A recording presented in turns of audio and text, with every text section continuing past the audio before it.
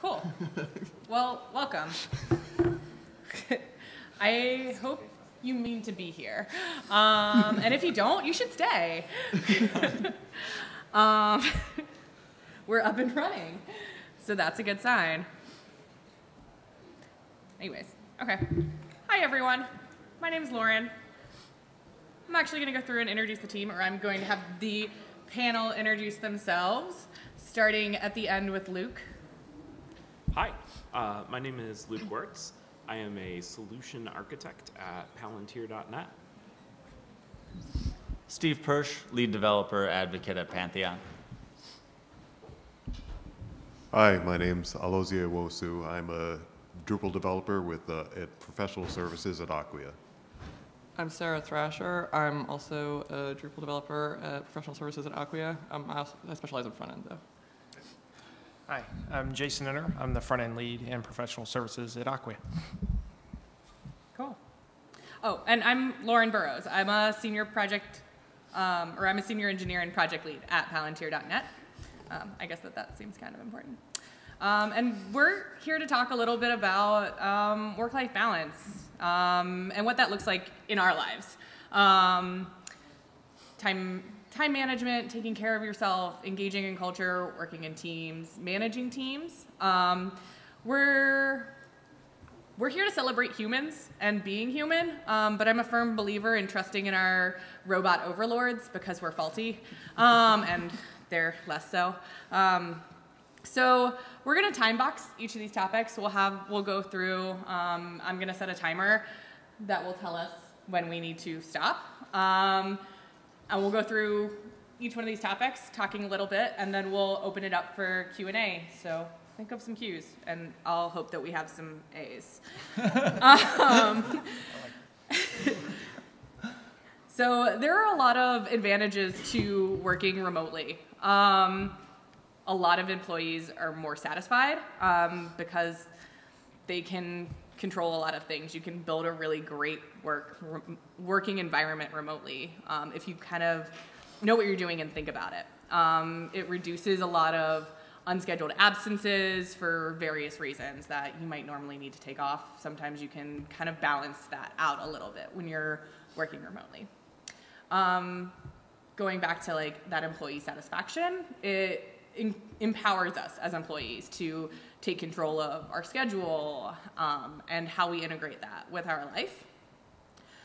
We spend less time commuting, so less traffic, less headaches, less jams, less accidents, less CO2 in the environment. All good things. And it gives you a lot of flexibility of where you work, when you work, how you work. You know, you can work remotely from anywhere as long as you have internet access. So that might mean that you get to explore outside of work passions and availability. Before we really dive right in, I pulled this quote offline. I think it's awesome. But I kind of wanted to give a little backstory about the session before we dive into the panel, which is I had this idea and I've really been marinating it in my mind since about last summer and possibly even a year, kind of thinking about this is a topic that really spoke to me. And as I originally thought about proposing this as a full session by myself at Bad Camp, and as I was sort of throwing around that idea last summer, I was talking to my husband about it, who, when I told him the idea, just looked at me really quiet and said, "You can't talk about that," which I agree. He said, "You have no right to get up in front of a room of people and tell them about work-life balance." And I said, "Yeah, you're probably right." And I think some of my panelists would agree that maybe they don't either. So I don't have all the answers, and I'm not very good at this all the time. But I do know the things that we tell ourselves when we say, it's okay to not take care of myself. It's okay to skip doing the things that I love because it's just this once, or I just have this one deadline. And so I say that to give you an idea of where I'm coming from and to say that I'm not perfect and I'm definitely human. And I'm just trying to figure out the best way to do myself. And I hope that some of our experiences can guide you guys. So yeah, I will start the timer at 5 minutes. And I will let Luke take over, talking a little bit about some time management. Well, thank you. Yeah, I definitely resonate with what Lauren said, learn from my failures. And I'm happy to talk about them and some of the successes that I've found for myself and how they've worked for me. For me, I can't really think about time management without also thinking about space. Like space-time is a whole thing if you're a casual astrophysics fan like I am. But understanding like the context of what it means to be employed. For me, I'm a full-time employee at Palantir. That means I'm selling 8 hours of my day to my employer, and understanding that that's the time constraint. And with that context, not only is it important to know what are you doing with that time, but why are you doing it? And so for me, the answer to that question of why has changed over time. When I first started working remotely, before I worked at Palantir, I really sought a high degree of connection with my coworkers. And what I wanted was a high degree of work-life integration.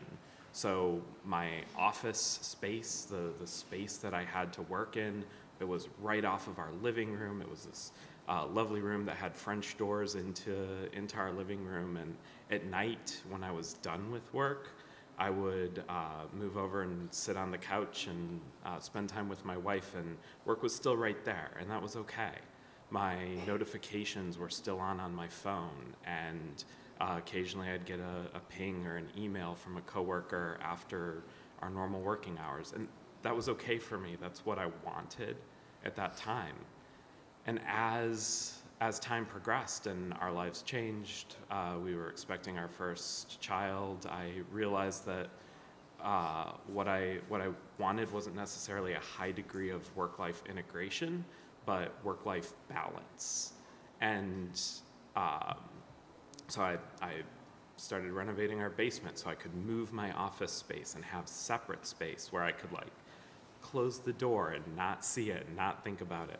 Also knowing that there was going to be a tiny human being running around, and I spend a lot of time on calls and imagining being on client calls and having a small person tugging at my shirt, or popping their head into the frame of the video conference. It happens anyway, but you know, Gets you on the news. Apparently. Yeah, I think anybody who's worked from home has had that BBC Dad moment. It's a routine thing at my house. I'm just used to saying, "Excuse the Jedi who's walking behind me. He's only 5, don't worry, he's still in training." But yeah, so understanding as time progressed, like, what is it that I'm trying to get out of work, and what is it that I'm trying to offer, and how does that impact my relationships and my family and my physical space, and being okay to change that over time, but to really have that grounding in that context so that you can critically evaluate, is this working? Am I succeeding? Am I failing? What do I need to change in order to feel So feel Luke, better? is it working? I think so. We're getting ready for a massive change in my family. We're giving up our almost 4,000 square foot house to live in a travel trailer full time and travel. So 4 people and 130 square feet. I described it as a tin can going down the highway. But yeah, my relationship to the space that I work in is changing, and it's a constant conversation with us because I used to be a developer. I used to write code and work on tickets. I don't do that anymore. Now I write a lot of contracts and proposals, and when I'm not writing those, I'm talking on the phone like 5 or 6 or 7 hours a day sometimes. So I'm curious, when you're talking on the phone for 5 or 6 or 7 hours a day, and assuming that you still have other work to be doing outside of that, how do you manage that without working 12-hour days, hopefully? Yeah, so setting reasonable expectations for yourself and being able to communicate those to the people with whom you're working is key, I think. Like being transparent about your time and your availability that you have to work on things, and being able to estimate, yeah, that proposal's going to take me half a day. That means I'm not going to be able to make this meeting. I'm sorry. And being able to communicate that and being okay saying no and disappointing people sometimes. Speaking of time, you're at it. Subtle, Lauren. It goes by fast. See how I got you there? Interesting. Okay. Sarah, do you want to talk to us a little bit about taking care of yourself? So that travel trailer anecdote, that's just like the awesome side of being remote.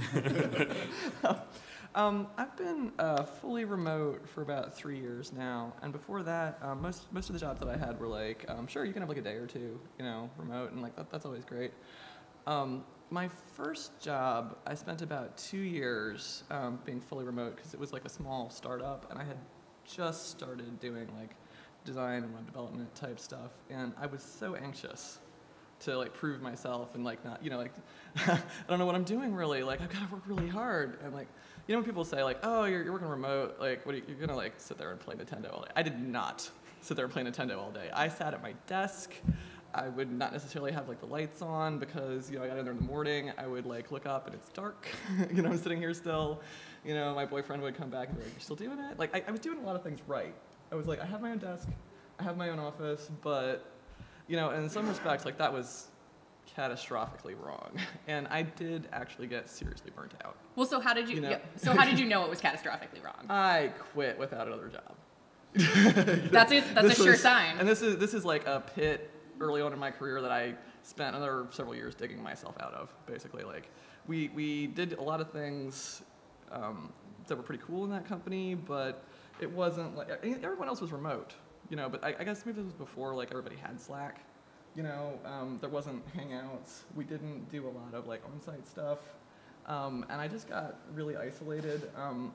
I wasn't like communicating to people that like I didn't have as much like actual interesting work to do as I could, and like I would just sit there and try to do what I could do, but it was like sort of disconnected from what everyone else was doing because I was like the designer and everybody else was sitting there doing Java. So this was like one of the like driving things behind that imposter syndrome talk that I gave last year. But like, you can really do damage to yourself if you're in an environment that doesn't support doing this properly, which I do have now. Like most of my team is remote. Everybody's in like different time zones and stuff. We have like Slack, Hangouts, Zoom calls. People like check in on each other. A lot of our clients are also remote. So that doesn't hurt. So do you feel like the constant like the Slack technology and a lot of the collaboration that exists now helps you? Yes. Yeah. And the robots. The robots are definitely like a thing. Like our robot overlords. When you actually like make an effort to not do the thing I was doing, to like get out, like walk, talk to people, make meals for yourself, and I'm in like a totally different place in my career and like literally everything now. Like I have a 3-year-old, so like all this stuff about being remote, being so much better, like like enabling you to like stay in your job and everything. That's all true. And then also when I'm on like I have Slack on my phone still, but when my 3-year-old's at home and like I'm like checking up on somebody's messages, he's like, "Mommy, put the phone in your pocket." I'm like, okay, I'm gonna put the phone in my pocket. So it's really, it's not even your robot overlord at that point. It's your tiny human overlord. Tiny human overlord. Yeah. But like it's just really important to have some kind of mechanisms to like make sure that you don't like get into this point where you're just basically like devouring yourself. So what does that look like for you? Like what are your mechanisms to keep yourself honest? I actually do. I think we were talking about this a bit. Like I have like an app that somebody on the Drupal Slack recommended, Fatima, where like you actually do tracking. Like you assign yourself like a number for your day, and like it also like ties into like walking and things like that. And then it does little reports. That was like a pretty cool thing. But you can also like write about it. Actually, just giving yourself permission to like get up and do things helps. And also like. I think this is kind of important for like that imposter syndrome or that whole mindset. When you're like trying to look back at what you were doing and put in like your timesheet if you're available, or however else you like account for what you've been doing, don't underreport. Don't be like, well, somebody else wouldn't have had to look that up, so I'll just gonna put 15 minutes because that's like really what I would, Well, I'm curious. So I'm curious, as a remote employee, do you ever like get up in the middle of a task and go answer it's theoretically a landline or switch over laundry or like, something else? Like, how do you accommodate for that when you're tracking time? Well, I mean, you can start and stop it and everything like that, but like you should never like purposely try to trim it, is what I'm saying. Like make this your real time because like your coworkers and your boss cannot see you. They don't know you're still sitting there. They don't know that you're like tearing your hair out. The only way that like your coworkers or your boss will know that like you're getting overloaded is if you talk to them, or if they like see, all right, you're putting in 10-hour days regularly, whatever. You've got to have some sort of method for yourself and like other people to like dive in and go like, whoa, what are you doing to yourself? And also like just maybe we need another person on this project. Like we've got enough work for 3 people. We only have 2. So it's both like something you can like attempt to regulate yourself, and that gives you like an opportunity to talk to your boss about like maybe you're taking on too many hours. Maybe I'd like to do some more like investment in my skills instead of like whatever I've been putting too much time into, that type of thing. Cool. That's where I'm going to cut you off. Okay. Alozie, will you tell us a little bit about engaging in culture while you're remote? Sure. So I think, well, first, like, I think defining culture, I'm thinking about the several definitions of it, and like one of them being, community, whether it's the Drupal community itself, your work community, or your, home-based community where you are. And then in addition to that, then, I mean, culture as, engaging with your hobbies, engaging with your interests, and so forth. I think to step back to the community aspect of it, and to lay the groundwork, like for me, it's kind of a contradiction for me to be sitting in front of a room because I'm a very shy and introverted kind of person generally. So I do have to make an effort to make sure that I step out and see other human beings and speak in front of other human beings from, on regular intervals. So what does that effort look like to you? Like, how do you keep yourself in check? I'll say that I've started watching my own internal barometer, and I know that if it's been a couple days since I've actually had like a full real conversation with someone face to face or someone like that, something like that, that okay, I need to step back and make sure that I'm having a bit more engagement at a person-to-person level, or just kind of making sure that when I basically do try to check in with myself weekly, and I have I essentially have like a little notepad, with I use a Mac, so with the Notepad app. I basically gave myself a little template for the week, and at the end of the week, there's a check-in with myself, little reminder. Now, so what happens? What does it look like? What does your life look like when you don't do that? Like when you don't check in with yourself? Right. Yeah. There are definitely, there are the things that you wish or you set for yourself to do that you aspire to do, and there's what you actually do. And what I notice is that sometimes it ebbs and flows. It can be in cycles. Like I can really be on top of and attentive to the self-care aspects of my life, and then it might go a week or 2 weeks where I realize I've kind of been pushing that aside. So, trying to, and even that is data in a sense, because I could look back and see that, oh yeah, I was really on top of checking in with myself there in the past, and that last week, yeah, I didn't check in, and because I was feeling stressed about, X, Y, Z, or I had this thing that I really had to finish or whatever, and I put that off, and So, do you get concerned about how that comes off to other people or does it come off to other people when you're sort of pushing things back in the backlog of life? Certainly. I think, well, again, as an introvert, I think it's very easy to try to crawl back into your hovel and think, oh, yeah, if I sit still long enough, no one will see. You know? So, yeah, that's, and maybe that's true to an extent. However, you kind of remind yourself, especially working in the Drupal community, working in Drupal, it is, unlike other software products, you work to be a part of a community. You start in it to be a part of a community, and that's one of the benefits of it. And so I realized, having that motivation to get into this work to begin with, I remind myself, okay, well, or I'm reminded that if I haven't been engaging, then that, part of me that, wanted that to be part of my life is not being satisfied. So, and I noted, and basically those things will come up when you find yourself at ends with yourself. And, I think with those check-ins, you realize, okay, I'm kind of at ends with myself here.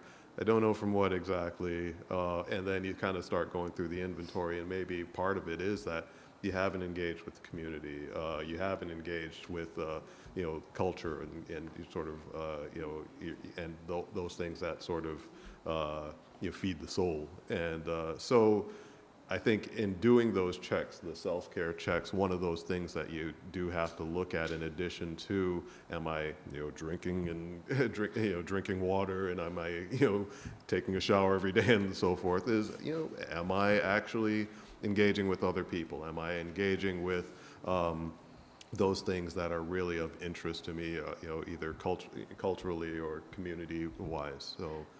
So we are out of time, but I have a question that's just been itching in the back of my mind. Sure. Which is, as an introvert and as somebody who works from home, what does engagement look like when you're not at DrupalCon? Like, how do you keep that engagement and culture fresh in your life? So when you can't be there. Yeah, when you can't be there directly, I know one of the things that, again, I live in Providence. I'm based in Providence, Rhode Island, and we have a local meetup, Drupal PVD, and we meet once per month. So I, look at my calendar and realize, yeah, I've missed a few times. So let me go in and see some familiar faces and and some new faces and make sure that I'm talking to people about that. There are also local community organizations that either work in arts-related space, which I'm interested in, or as well as the technology spaces or their intersections there. So making sure that I'm adding that to my time to engage with them as well, and and in general, just trying to find those kinds of things that are either available locally or trying to find them. Awesome. I have an accountability trick. Go to your local meetup and volunteer to speak once, and they'll keep pestering you to see if you want to come back. Yeah, that's a great one. That's fantastic. I'm going to pass it over to Steve to have him talk a little bit about what it's like to work with teams that are not fully remote. Sure. So again, I work at Pantheon, and Pantheon is based in San Francisco. That's where the majority of the company is. But for the team that I'm on, developer relations, it's a 7-person team, most of whom are not in San Francisco. At this point, we have like 1.5 people in San Francisco, one person splitting his time. So we, as a team, need to operate remotely. But of course, we visit the San Francisco office somewhat regularly. And when we do, our goal is not so much to have a balanced day. If I'm only in the San Francisco office for 3 days out of 3 months, or really in the last year, I think maybe 4 days out of a whole year, I need to make that time as valuable as possible. Our developer relations team can be somewhat set apart from other parts of the company, and I wonder, like, do those other parts of the company remember that I exist? So those days in the San Francisco office might be 9 solid hours of meetings with a bunch of different departments, and I would not want all of my work days to be like that. That would be terrible, to have nothing but morning to night meetings. But I find it acceptable for a couple days out of the year to go to the San Francisco office, meet with as many people as possible, remind them that I exist, make sure that I'm bringing the appropriate energy, make sure that I'm bringing a positive attitude, so that for those few days a year that those people see me, that may not be traveling to conferences as well and seeing me there, that I make a good impression for myself. And then for our developer relations team, we occasionally have our own retreats, and lately I think we've realized that we need to rethink what is the purpose of that time together. If we're going to the San Francisco office and trying to meet with as many departments as possible, sure, then it's okay to have a jam-packed schedule with a bunch of different topics. But if we're coming together as a team, the best usage of our time might not be to try and get through our whole backlog of topics that we think we need to talk about. We have an internal backlog of we should really talk about the way we're doing these kinds of trainings. But we don't necessarily need to get through a giant backlog of an internal topics for those 2 or 3 days that we're on a team retreat. I find it more helpful to think of those team retreats as an opportunity to practice the way we want to work as a team when we are remote. Often being in an office gives you nonverbal cues. You can do all sorts of things to work more efficiently as a team if you're in the same physical space. When we're working as a remote team that's often working on a bunch of different things at once, sometimes it can just be hard for us to function as a team. So I now think of those couple days a quarter that we're in the same place, maybe doing a retreat, as an opportunity for us to practice how we work together with all the benefits of being in the same room, rather than we only have 2 days together, we need to get through all these topics, we only have 15 minutes on this one topic, get through the whole agenda. I don't think that's all that beneficial for us as a team. So how does that in-person FaceTime translate? How do you take that practice that you have in person and bring it back to being offline and in person? Yeah, so one thing we've started doing recently is just scheduling long video calls for co-working on a specific topic. So it used to be that the only times we would see each other would be on very specific meetings that were time boxed and felt like we had to get through an agenda. Now we're more likely to do meetings where, yes, we still have those agenda-driven meetings, but we'll have a 2-hour block to co-work on Pantheon for trainers, or to co-work on our DrupalCon presentations, and they feel more like a casual working relationship you might have with a person in the cubicle next to you. But the time boxing is nice. It's not all day of drive-by cubicle interruptions. It's 2 hours for you and your coworker to work on either the same thing or work on related topics, and maybe have 15 minutes of silence where you're just on the video call, both typing in different sections of the Google Doc, and then ask questions as needed. That's been a really nice thing for us in the past couple months. Do you guys ever have any problems as a team where you have some people in office and some people not? Do you guys ever have any problems managing that communication and making sure that everybody's sort of kept in the loop? Oh, absolutely. Yeah. There's stuff that gets passed around by word of mouth in the San Francisco office that we just don't hear about until later. And I don't have a great solution for that, other than I would point people towards the Four Kitchens blog. Four Kitchens, a Drupal agency. They've been very public about the way they're switching from an in-office culture to a remote-first mentality. One of their specific tips is if you're doing video calls and some people are remote and in video call isolation, then everybody should be. If there are 2 people in an office, they shouldn't be in a big echoey conference room on a video call with 4 other people in isolation. Everyone should have their own video stream, and it works much better that way. Thanks. And with that, I'm going to cut you off. All right. But I appreciate the tip. Jason, do you want to talk to us a little bit about managing teams and being managed? Sure, absolutely. Hey, everyone. I've actually been working remotely for 11 years straight. And I've made a lot of mistakes, especially at the early beginning. And what I try to do is, now that I'm managing, 6 different people remotely, is try to use the mistakes that I use to help other people and try to identify warning signs. Kind of like Sarah said, I think a lot of times it's hard to be transparent, especially if you're working from home remotely at the beginning, as far as communicating your struggles. and things like that. So, you know, initially working from home, it was my one goal is to keep working from home, right? So a lot of it was just, no matter what it took, just keep working. So I ended up in the emergency room a couple times and was like, you know, I need to change what I'm doing. And like we all discussed earlier, you know, not to deflate what we all do, because it's all impressive, but we don't work in an emergency room, right? Like, no one's going to die if the div floats the wrong way. Entities aren't merging, you know. I don't know if you talk to my clients. Yeah, well, you'd be surprised. Yeah. So a lot of it is just about not only that, but just communicating expectations, right? And also being a good person to manage, like communicating to your manager if you're struggling. Suffering in silence is just, it's rough, right? So we only have, like, you know, our body and mind for the long haul, and it's not a sprint. So we need to, like, preserve, you know, like, our mental stability and things we go through. And just communicating, just being super transparent, you know? Like, at the beginning, I was, like, so worried about, like, not being transparent, and just, like, there would be weekends I would just work because I was stuck, because I was too embarrassed to ask for help. It's stupid, right? So, like, just clearly communicating, I'm struggling, you know, I need help. Can I just show you this? I think that's key. That way you don't feel as disconnected and siloed, like you're just suffering by yourself. As a person leading teams, are there ever any signs that you see on your team where you're like, I have a bad feeling about so-and-so and I need to make a point to reach out to them? Absolutely, yeah, and I think that comes with, you know, meeting regularly, video chat, and just catching cues, right? Because, you know, we're all humans, we're all scared, you know, it's just, we all go through, like, different levels and pitfalls.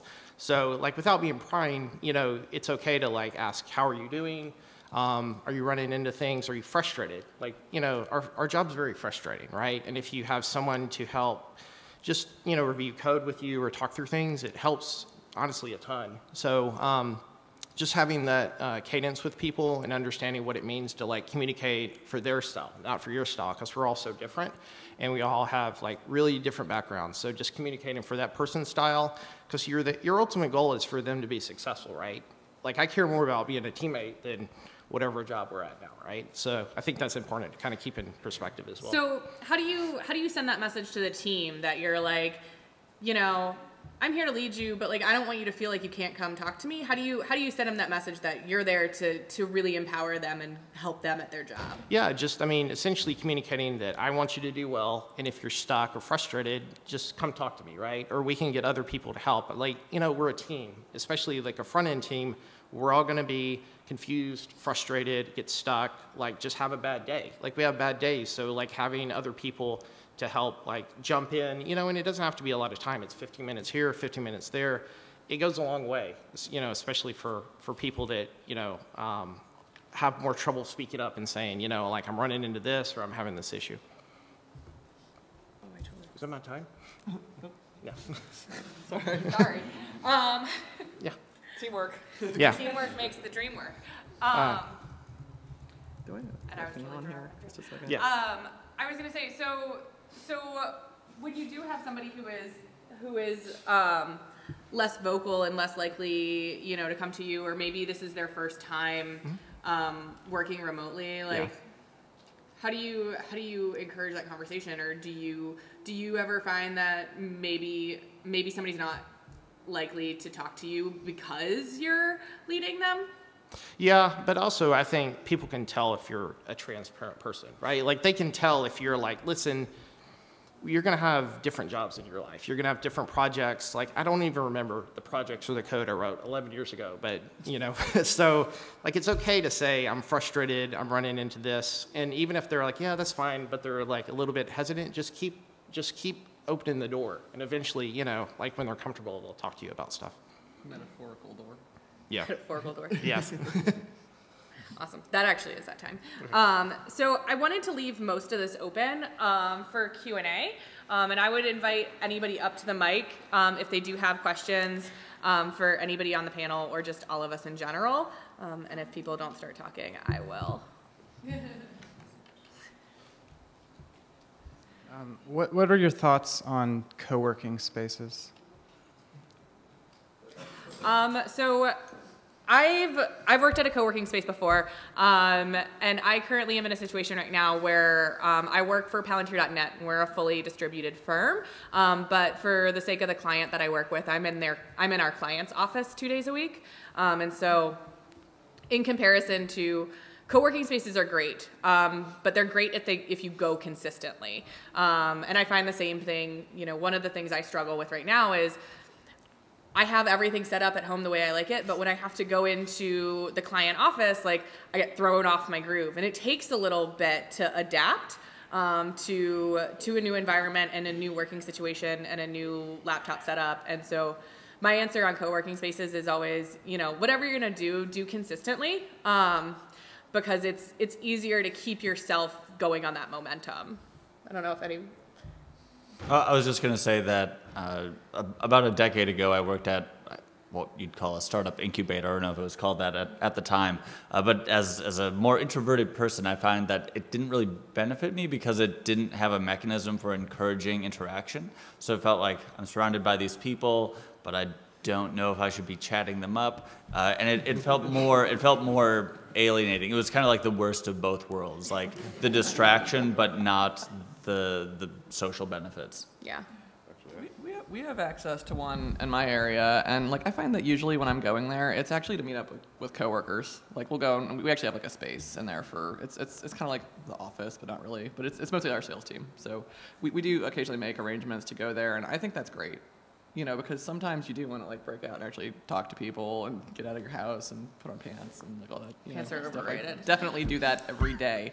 But it's just good to be able to see people and. Yeah. Oh, see the line. But just to say, when I started working remotely, a few friends of mine, peers, but not at who didn't work at the same company, said, "Hey, I have office space. Come on down and join me there." And I, didn't take them up on their invitation for a while, and then finally, caught one of them, on the. Just going out that day, and he said, "Hey, if you want to come through, it could be nice to just have another body in the office just to hang out with," because he had an office space that was just him. So I started doing that, and I realized, from time to time, that was actually really nice to just, even though we weren't working on the same stuff, just to be in that space together to, talk about, Drupal in general, because he's also a Drupaler, and just talk about, whatever, that was part of the having FaceTime, having, getting out in the community and, getting some culture too. So. Kind of like we're doing here. Kind of like we're doing here. So yeah. Cool. Yeah. I was wondering if you guys have any experience or advice for workers who are trying to get their organizations or companies to either include some remote options or transition to have a full remote option for their workers. Yeah, I would say I ran into this early on in my career as far as how it was being perceived as a remote worker, thinking, okay, I know you want to work remote, wink, wink, but you're chilling out, playing Diablo, and then we'll catch you eventually. Yeah, so I think a lot of it is just, showing that there is a shift to people that can manage their own time remotely.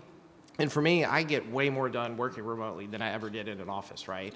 The distractions, being able to manage your time, communicating clearly, I get distracted super easy. So for me, it worked really well for me, but it's not for everyone. I worked with a lot of people that in an office that they worked remote, and it did not work out well. It wasn't a good fit maybe for their personality or where they are in their life. So I think just communicating that remote work isn't for everyone, but a lot of people find it more effective as an employee to work that way.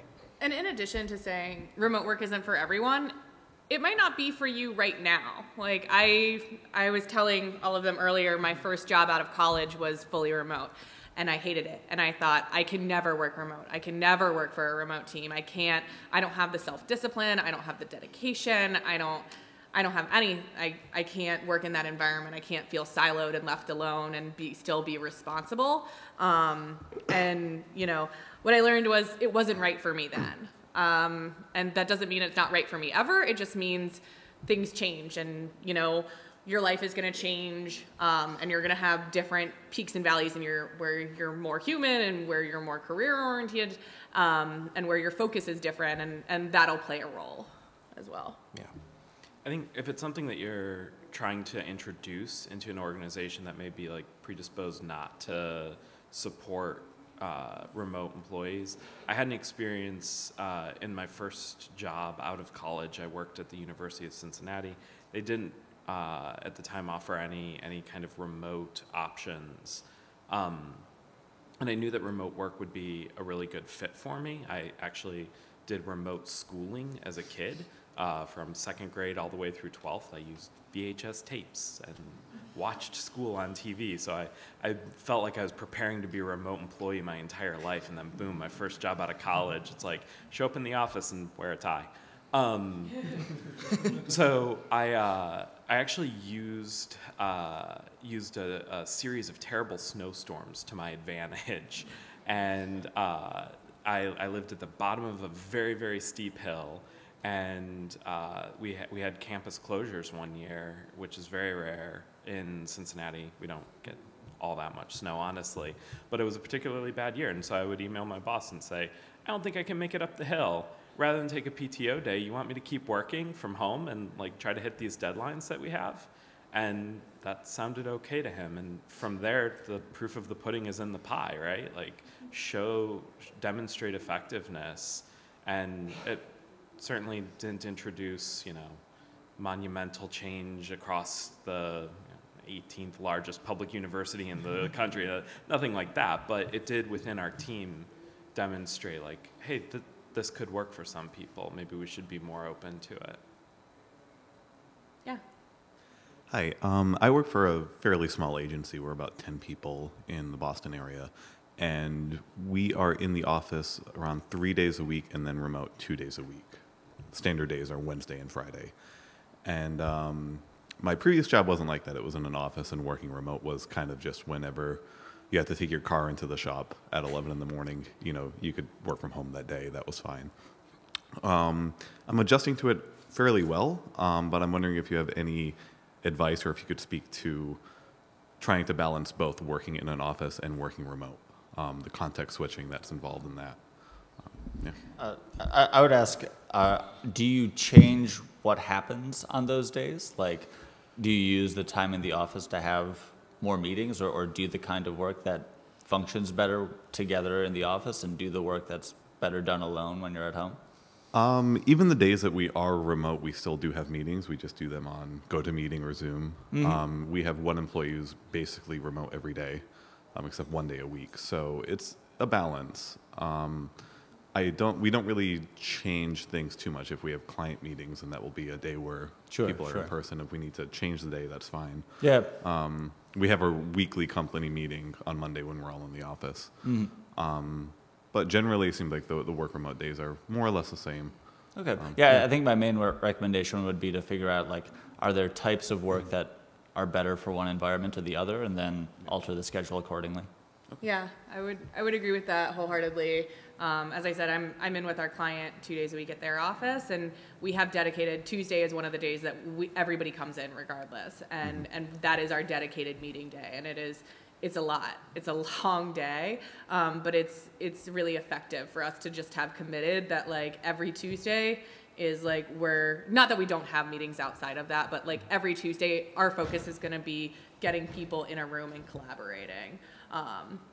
And then, we're flexible outside of that. I will say, just as a general pro tip, one of the things that I've learned sort of having to go back and forth between is duplicate everything. I have an extra copy of all of the things that I need except for my laptop, and that all of the extras stay in my backpack, and my backpack is always ready to go. And I've done the same thing. I have the same keyboard, the same mouse, yep, and a monitor. all the same. Even a little thing like that can really mess me up. Definitely. Just having a different work environment. So. 100%. Yeah. All right. Thank you. Thank you. So I have two semi-related questions. The first is, how do you fight the urge when you're, say, trying to take some time for yourself, watching TV or whatever, and then all of a sudden you get that spark, like, I know how to fix that problem now. My laptop's in the other room. I could do this and binge watch the latest Marvel show for 3 hours instead of taking care of myself. How do you fight the urge to do that? And my second question is, if you wake up in the morning, you're not feeling well. If you worked in an office, you might take the day off, but I can just sit on my couch and work for 8 hours. So, how do you fight the urge to work when you really should be taking care of yourself in those situations?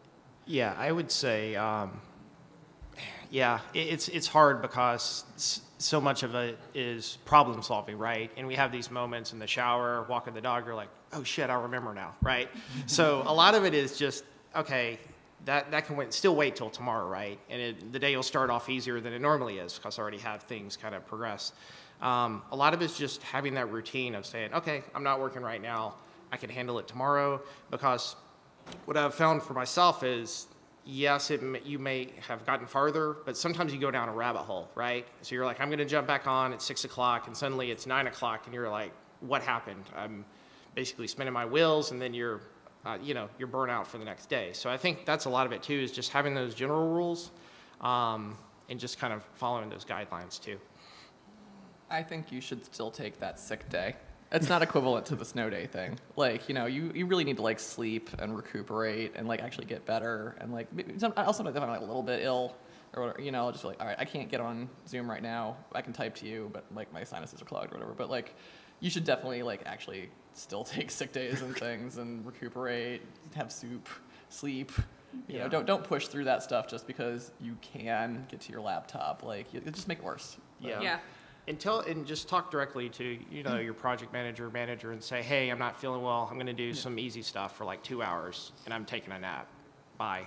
Like just communicating on that level, saying I'm not feeling well enough to do the hard parts of my job, but I'm going to do the easy parts until the Sudafed or whatever kicks in, and then just give yourself that time to pace. Because once again, for longevity, you want to pace yourself, right?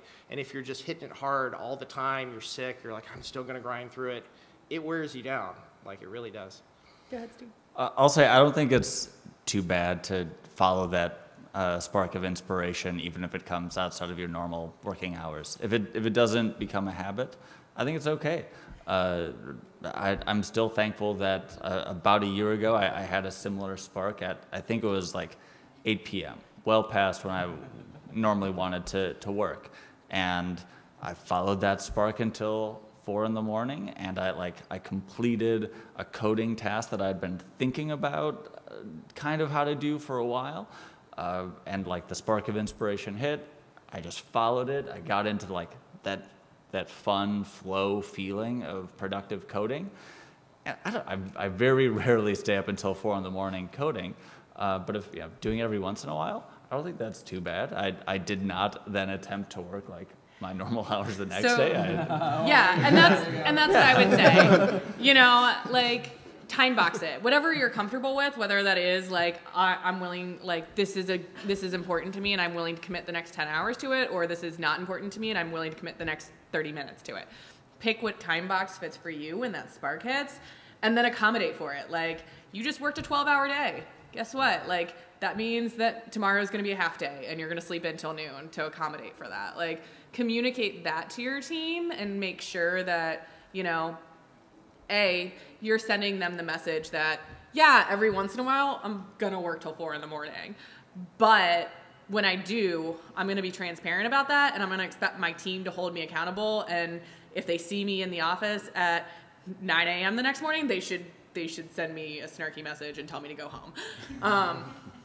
So. I was going to jump in. One of the things you also want to watch for, like, if you make sure to schedule things, that are sort of your self-care things, routines, whether it's making sure you get to the gym a few times a week, or making sure that you're having dinner with the family, or at least, or dinner with friends.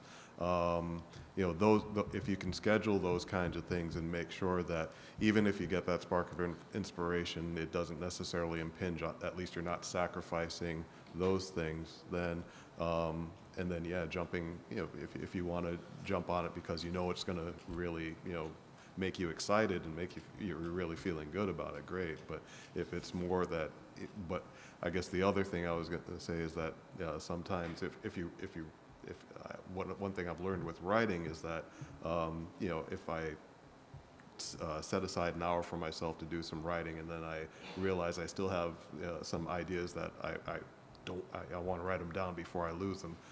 Even sleeping on them, they sort of percolate, and they're still there in the morning when I get to it, and you almost get to the page or get to that activity, that project with a little more vigor, knowing that you have a solution that you really want to work on, and that's going to throw you out. It's going to make you jump out of bed and really get to it. So I just want to touch back on the sick day thing, which is listen to your body. Like, listen to yourself the way that you would listen to a friend. Treat yourself the way that you would treat somebody who reports to you or to your best friend. Like, if your body's saying I'm sick and I need a day off, take a day off. Like, you're not doing your team any favors by wearing yourself too thin, and you're not doing yourself any favors. Like, you're not going to get better that way. And so, one of the things that makes me really happy right now is you can see all of these people have water in front of them. And like, listen to yourself, drink water, like take breaks, go out for a walk, get outside. If your body's saying like, I need to stretch, go stretch. If your body's saying I need to take a nap, go take a nap. Like, if you want to watch that Marvel show. Yeah. As long as you're getting your 8 hours in, that's kind of the benefit to your employer too. From like, it's like, all right, whatever, I don't have a commute. I can fill that with something else, and as long as you're getting your work done, you can be doing it in a trailer from wherever, or like, you can go to France, like, just as long as you're keeping your hours in, like, communicating with people. I actually had a personal one with like the gym thing. Like, for a while I was doing like couch to 5K, and I was keeping up with it really well, and I've lapsed again. What happened was, like, I would be going out in the morning, make sure I get it in first thing in the morning, and then like my scrum changed because I got on a new project. And, suddenly it's like, 3 months later, when really, like, there's no reason I can't go do Scrum, and then go out like 10 or 11. But, if you let yourself feel guilty, like, oh, I should be on my desk, you can really just tell your team, I'm going to go run and then come back. And as long as you're getting your time and your responsibilities, then why the hell not? That's like the benefit. Yeah, definitely. Definitely. I think one of the huge advantages of being able to work remotely is having the opportunity to ask yourself the critical question, am I able to do my best work? And being honest with yourself and asking yourself that question, like, I'm feeling a little under the weather. Am I going to do my best work today? And if the answer to that question is no, do what you need to do in order to be able to do your best work, because that's what probably your employer wants, right? That's what your team wants. That's what your client wants, right? To whomever you're accountable, and just being really honest about asking yourself that question and responding appropriately goes a long way towards solving those like self-care dilemmas. I think that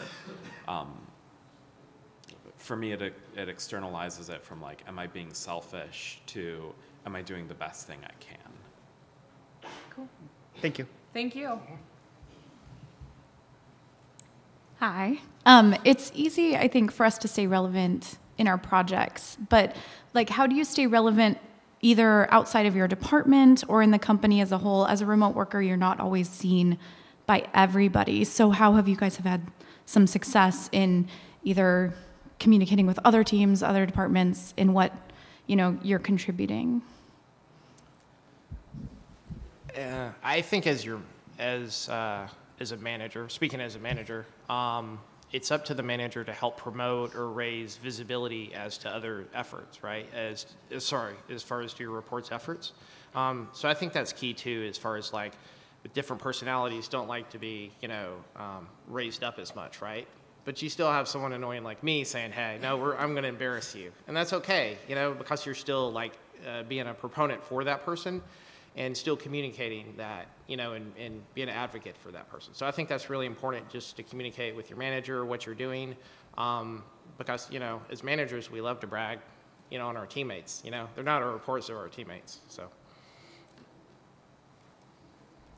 Pantheon does a weekly all-company 15-minute, like Monday morning kickoff meeting, and it's common for the team I'm on to do like a 1-minute slide talking about something. So when that happens, I make sure that like my video call situation is good. I've got the lights turned on. Even if I'm working from home, I'm wearing a nice shirt. I've got the Pantheon sign in the background. I've practiced. I have practiced my, like, if I expect 100 people to listen to me for a minute on our Monday morning kickoff, I want to make sure like I have practiced what I'm going to say and I'm making a good impression, because for some people in the company, they only see me once. They see me in that 1 minute every 8 weeks or so. Yeah, I would definitely agree with that. I know one of the ways that I try to keep engaged with my teammates is I have a lot of like one-on-ones that, with people that I really want to learn from. And when I don't know the answer to a question, if a problem comes up on a project, I make it a point to pick on somebody that I think might know the answer and say, hey, can you spare 15 or 20 minutes to sit down with me? And usually we'll spend 15 minutes talking about the problem and then another 10 minutes talking about how things are going on their project and sharing our experiences, together that way as well.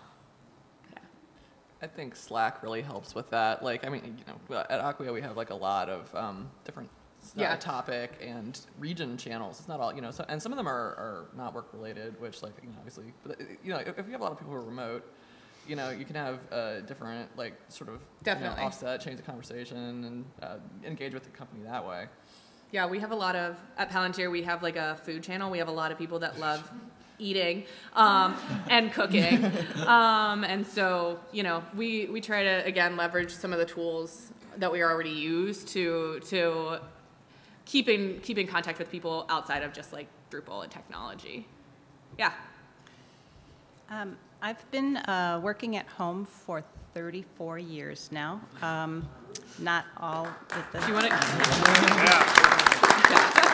I'm not sure if that's applause worthy or not. It is. I've been doing websites for about the last 10 of those years, and I think a lot and read a lot and talk a lot about work-life balance. And just as you said that your husband said you had no right to be telling other people about it, I still really don't have any right to be telling other people about it.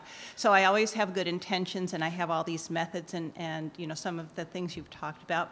And then I start to slip, and usually I don't notice until either someone in my family feels really neglected, or some of my friends feel really neglected, or my personal well-being just isn't what it should be, not enough sleep or not enough exercise or whatever. So I want you all to say honestly how well you feel that you do maintain that balance, and what would you say to us when we slip, as we all will. I think one thing that's important is you didn't fail. You may need to make a little adjustment, but so how do you feel you're doing, and what do you suggest for us? Thanks. Can I just say thank you? That's like the perfect question to end on. So thank you so much. I'll go down the row. So we were talking earlier. I have a planner that I try to use. Sorry. I have a planner that I use every morning as like a bullet journal, and there are some mornings I don't do it. There are some weeks I don't do it, and occasionally there was 1 month. So that's where I am, and it's not great. But that's data, right? Like that shows like when I'm slipping and failing, and that's how I know to think back and think, what were you doing? What was distracting you? And how do you pivot back to get on track? Is it possible to have the rest of the answers out in the hall? We just Yeah. have to set up for the next session. Yep. Sorry. Thank you all.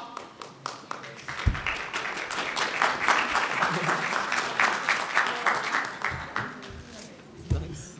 It's the first time that's happened.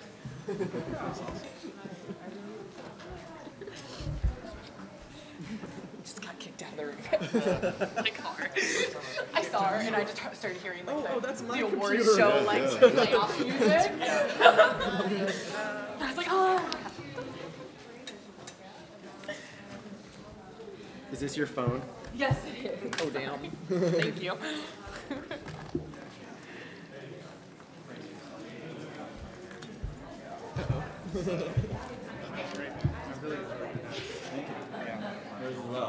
Enjoyed your perspective.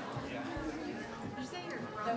You're like, Why? I was gonna say, I feel like no one's got anything else.